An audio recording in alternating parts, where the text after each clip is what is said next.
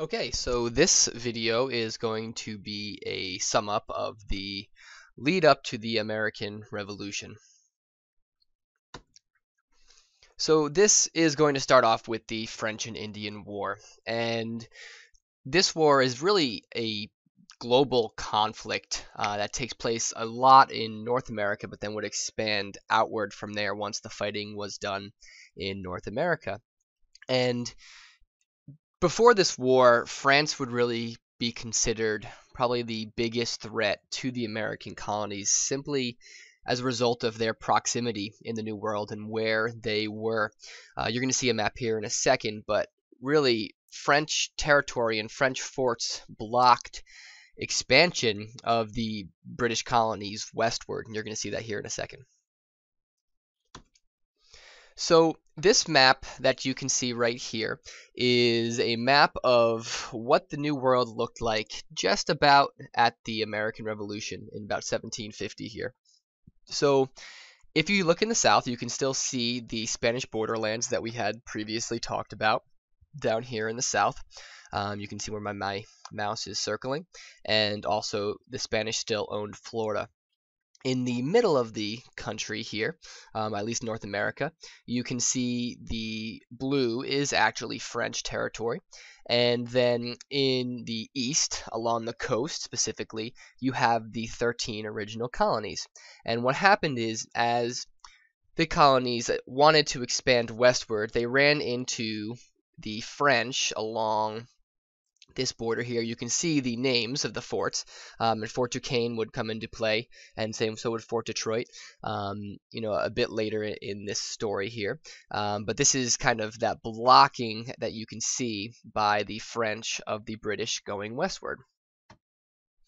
So as you got the arrival of the settlers from the English, there really was nowhere for them as far as land goes, because there had been a number of years now at this point that the British had been colonizing, and as a result there wasn't much land. So the newly arrived settlers really would want to push over the Appalachian Mountains and into French territory as a way of trying to make a life for themselves. So the Brits that did, many of them would ultimately try to pushed themselves into the fur trade with the Native Americans there. That had been the French's bread and butter for a while, since they had kind of moved into that territory. So that Ohio River Valley and the westward side of the Appalachians, which dumps actually into the Mississippi, was really the major important link of the French territory here, because they could get out to the Mississippi River and then ultimately into the Gulf of Mexico, and they could ship out the goods from there. So this area is the Ohio River Valley, which I'm zooming into now, where my mouse is circling, which you can see with the key, and that's the Ohio River right there in blue. This is a very fertile land. It's really great farmland. It's really great for these settlers, and that's why it's going to be in contention with this war. So the Native Americans would have to choose their sides. It's called the French and Indian War, mostly because the French would team up with particular groups of Native Americans to fight the British, as well as other different groups of Native Americans. And the natives that had been in the Ohio River Valley that were working with the French really didn't want to give up the land to Europeans, and the French had mostly been working with them and respecting the native lands. But as the English had kind of moved in and started to push over the Appalachian Mountains, which we had just been talking about, they kind of had mostly ignored the Indian rights, destroying the lands and getting in their way and kind of interrupting this Native American way of life. And as I said, these tribes were going to be forced to take sides in this conflict. And in particular, the French would team up with the Huron and the Algonquin Indians, and the British, or the English, would team up with the Iroquois Indians, which had been kind of enemies with the Huron and Algonquin, which is why they would team up with the British.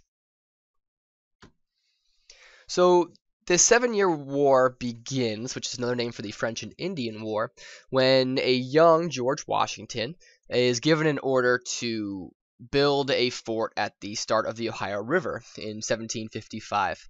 And when he brings his group from Virginia out to this spot, he discovers that the French had actually gotten there first, and they had created Fort Duquesne, which, if you remember from looking back at that map, I kind of had pointed out to you guys. So this leads to conflicts from the British with the French.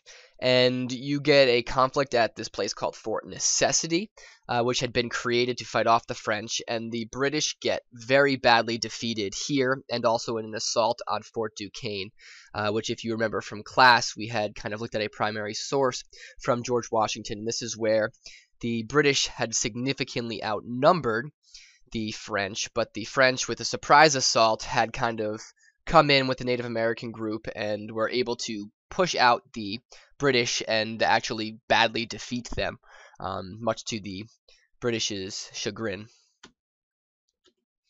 So after these initial conflicts and the British kind of not faring very well in this war, you have something that becomes known as the Albany Congress. And this is a meeting up in Albany with a number of Iroquois chiefs in an attempt to secure an alliance with the Iroquois. The French had been working with the Huron and Algonquin, so naturally the British had really wanted to get involved with the Native American group because it was going to help bolster their numbers and help them with the war.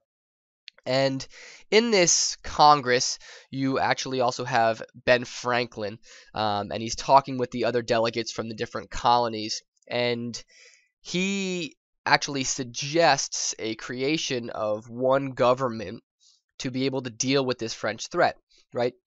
If you have this centralized authority and centralized power, they would be able to help make laws, raise taxes, and kind of handle the militias and kind of handle the army as a central power to deal with this war. And all of the delegates actually at this conference, Congress, actually felt it was a great idea.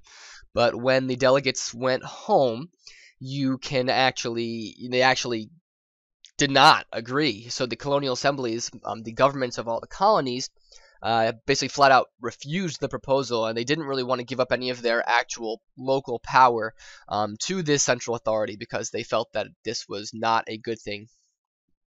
And if you look here at this little political cartoon, this is actually created by Ben Franklin himself, and he's saying that, you know, if you join together or you're going to die. They're going to basically split us apart, individually if we don't come together here. So, as I was saying, in the beginning of this war, the British really are not faring well. And this is kind of a reiteration of what I had said with George Washington earlier, where with General Braddock is defeated when he's assaulting at Fort Duquesne. And the British are heavily outnumbered, and they're defeated by this surprise attack from the French. And, the next 2 years did not go well for the British either. And the French would win important battles up in Lake Ontario at Fort Oswego, and they would also win up by Lake George at Fort William Henry. So if you look out in here on the map, you can kind of see where they're located. This is Albany right here, so this is the Hudson River where my mouse is moving right now. So Lake George is up farther here. So at the southern end of Lake George, you have Fort William Henry, and then Fort Oswego. So this is all area where the French were kind of beating up on the British. And it takes those 2 years for a new person to come into the head of the British government in 1757, and his name is William Pitt. And he makes it a priority for the British to win this war in North America.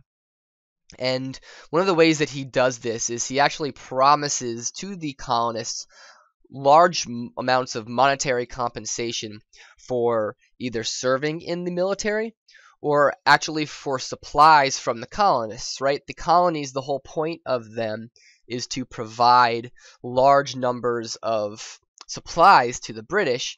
So all of these supplies that the colonies have, lumber and all of these different tools for war, they're already in the colonies. So there's no point in the British to ship them over to only then fight in the war, and it makes a lot more sense just to buy them from the colonists for the war effort. So that's what he's doing here. He's paying for the military service and also for the supplies from the colonists. And under his leadership, you kind of get this turning point in the war now. And you get wins at a place called Louisburg, and then actually at Duquesne again, which is modern Pittsburgh. I wonder why, but this guy's name is William Pitt.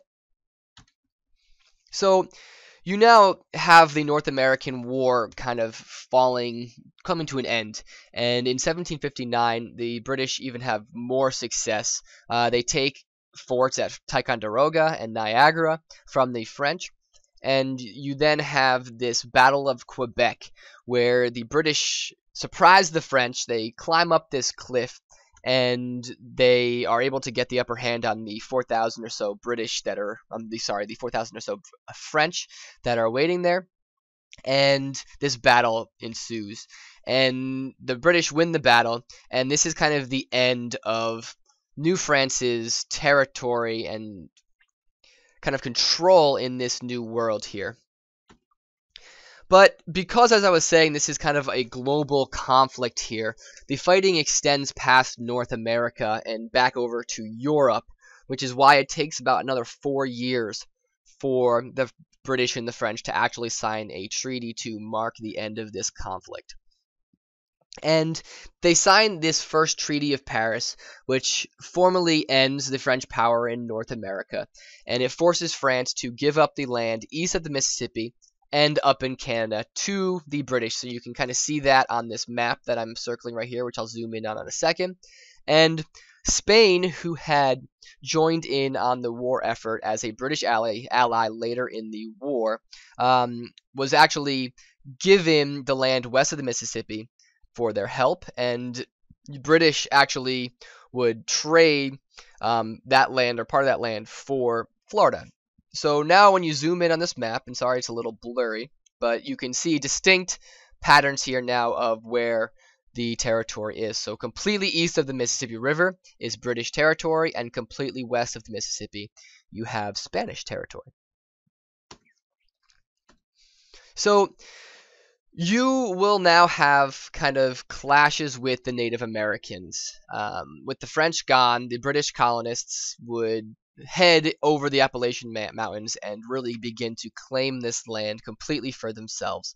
And you have Lord Jeffrey Amherst, which will try to take advantage of the Native Americans by raising the prices for their trading, and also just giving the British the permission to settle in these Indian lands. And as a result, you get a confederation formed by this man named Pontiac, who is really trying to band together these different groups of Native Americans to fight against the British moving into their territory. So you have Pontiac actually capture the fort at Detroit from the British, and this really kind of stopped when the French signed the treaty. You know, the support from the French kind of died down, and this kind of stopped going well for Pontiac here.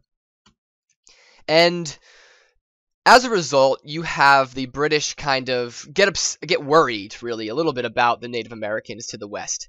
And as a result of this war, you get something that is known as the Proclamation of 1763, which draws really a arbitrary line, an imaginary line, down the crest, the top of these Appalachian Mountains, and it really says that it's going to forbid the colonists from settling really in this area west of the Appalachian Mountains. And, you know, British really, they moved in about 10,000 troops to try to enforce this proclamation, you know, in the cities, all in the colonies as well. And this really angered many of the colonists and was mostly ignored. And when I zoom in here, you're going to see a little bit better where that line actually is. So, you know, this red line here, which I'm tracing with my mouse, is actually, you know, this line that the colonists were not supposed to settle beyond, because the west here was known as Indian Territory, because they didn't want to have to any more scuffles really with the Native Americans. So The 7 Years' War, or the French and Indian War, whatever you'd like to call it, had really been costly for the British, and it had cost them, quite a bit of money. And the British Prime Minister at this time, George Grenville, felt that the war had mostly been beneficial to the colonists themselves in the colonies. So, as a way of trying to get some of this money back, they institute a tax with the Sugar Act in 1764, which places a tax on molasses. And molasses is a form of sugar that helps to create rum. And rum had been a valuable trade item in this triangular trade between North America, Britain, and Africa. And as a result of this tax, you get colonists beginning to smuggle a lot of this of these goods that you're going to be seeing these acts and these taxes on. So the colonists didn't like the Sugar Act and the tax on molasses, and there was a lot of boycotts and a lot of protesting, and you ultimately get the British kind of say, okay, fine, you don't like the tax on molasses, we're going to create a different tax. And they pass this Stamp Act, which happens in 1765, which places now taxes or duty on legal documents, on paper things. So these documents, include wills, diplomas, marriage papers, newspapers are taxed, buying almanacs, playing cards, even dice. All you have to pay this tax to receive. And really, when you bought these things, the way it worked is you would receive a stamp on the documents. So if you look up here on the top, which I'm zooming into right now, if you look in, this is just an example of one of those stamps that you could see on these documents. This would prove that you had paid that tax. And if you look closely down here, you can see, the tax was 1 shilling. And you would get the colonists, again, boycotting and protesting this act. They just don't want to be taxed for anything. And the British will, again, try something different. It's repealed, and you get something known as the Townshend Acts. This takes place in May 1767, and these taxes now are being placed on glass, paper, paint, lead, tea, and things like that.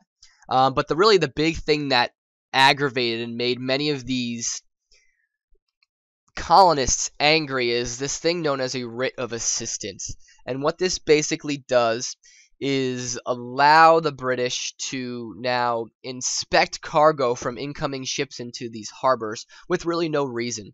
It's just making sure that they're not smuggling, and the colonists feel this is a violation of their rights as Englishmen, and in order to kind of stick it to the British, they actually stop importing many of these goods altogether, really, again, trying to help repeal this act. But as you have more and more of these acts, you get more and more protests, and you get a little bit more angry of a reaction from the colonists, and you have the hanging and burning of an effigy. And if you look here at the picture, which I'm zooming into again, if you look at the picture, this is just a artist depiction of the colonists kind of getting ready to hang this effigy. And an effigy is basically a doll, a straw, or however it's put together, of a tax collector and some of these British officials in the colonies themselves.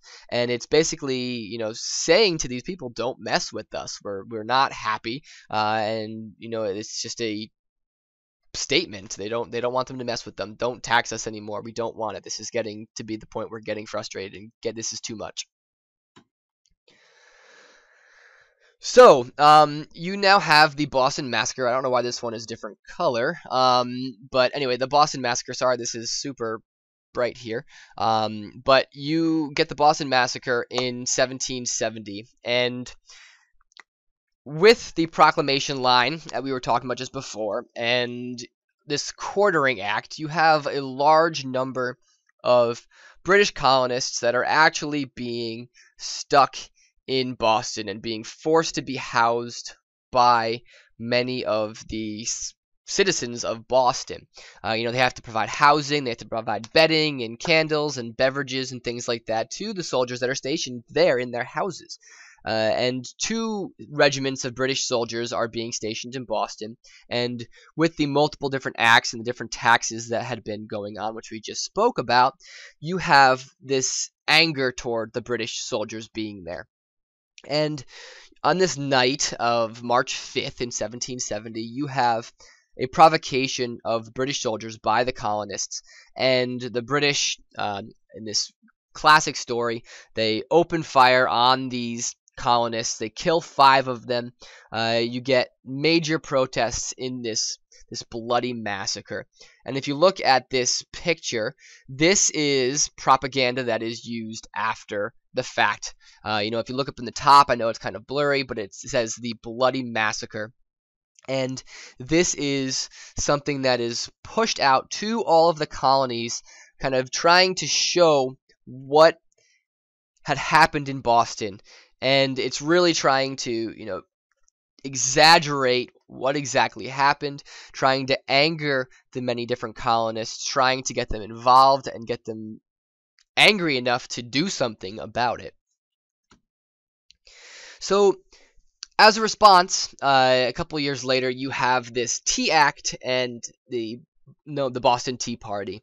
And this tax on tea, known as the Tea Act, also forces the tea merchants to sell directly to the colonists. So kind of taking out the colonist middlemen. This British East India Trading Company, they're trying to sell the tea directly to the colonists and actually makes the tea cheaper. But because they take out this colonist middleman who was selling the tea and it's coming from the British, the colonists, of course, are not amused and they protest this, and you have this famous act of resistance known as the Boston Tea Party, which occurs on December 16th in 1773, which this group known as the Sons of Liberty boards these British ships and dumps a couple $1 million equivalent of tea today into the harbor. And Britain now is really getting frustrated and really annoyed with the colonists, and they now they take punitive measures. They punish the colonists, which that becomes known as the Intolerable Acts. And the Intolerable Acts, you have 4 different really provisions here that we're going to talk about. And the first one is shutting down the port of Boston completely, no one in, no one out, until this price of the tea is repaid. And in addition, they actually forbid the Massachusetts colonists from holding town meetings more than once a year. And in order to have it to begin with, they require the governor's permission at the time. And another thing that really angers the colonists is that the British officials that had been in the colonies and kind of causing problems for the colonists, the way they saw it anyway, would not be tried for their actions in the New World in America. They would actually be brought home to Britain or up into British Canada, and that's where they would be tried for their acts. Things like the Boston Massacre, colonists are basically saying they're getting away with murder here because they're being tried by a jury of their peers, that is a bit more biased toward them. And then lastly, you have this Quartering Act, this new Quartering Act, which again forces and reinforces the idea that the colonists have to provide housing for the soldiers in their homes. And last but not least, you have this thing known as this battles at Lexington and Concord. So this is the actual start of the hostilities of the American Revolution. And you have Great Britain, the British troops leaving Boston, and they hear of this rebel group that actually has a cache of arms. I actually spelled cache wrong there. This cache of arms of the colonists in Concord. And you get this famous ride of Paul Revere. You can read the poem. And you get a group of Minutemen, militiamen that are ready to go at a minute's notice, which is why they're known as Minutemen. They stop the British on their way to Concord at this place called Lexington. And no one knows who does it, but you actually have a shot fired here, and when one is fired, it's like dominoes, and it gets pushed over, they get pushed over, and you now have fighting between the British and the colonial resistance. And this is obviously just a small group of Minutemen, and you have a much larger group of British soldiers here. And the Minutemen run away, and the British continued at Concord, but fortunately for the colonial resistance, you have the British stalled long enough here that they are able to actually remove these weapons from Concord, and you then get the British frustrated, and they actually go to return home, back to Boston. And on their way back to Boston, you have a battle again ensue from a couple hundred Minutemen now versus these British, and they start assaulting the British, and the British are on their way home back to Boston, and they're being attacked constantly by these Minutemen basically all the way home. And you have 73 that are actually killed, and about 200 or so British soldiers that are wounded by these Minutemen. And this is the start. This first shot that's fired at Lexington is known as the shot that's heard around the world, because it is now the hostilities have started. This war is pretty much officially on, and this is going to be a major, again, sort of European and global conflict as they see it here, and it's going to kind of shape the world, after this for all the way through today.